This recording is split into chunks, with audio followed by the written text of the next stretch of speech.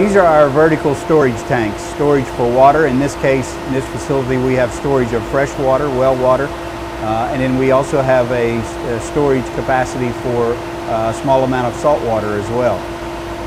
These vertical storage tanks are suitable for potable water. They are quite robust, quite tough. They can be cleaned and disinfected very easily.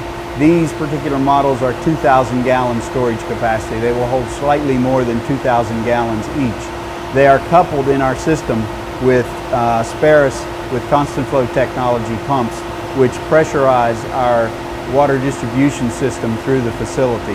The pumps maintain a constant pressure so that we can send water, either fresh water or salt water, back to our other labs within the facility. So it's quite a reliable system, very easy to set up.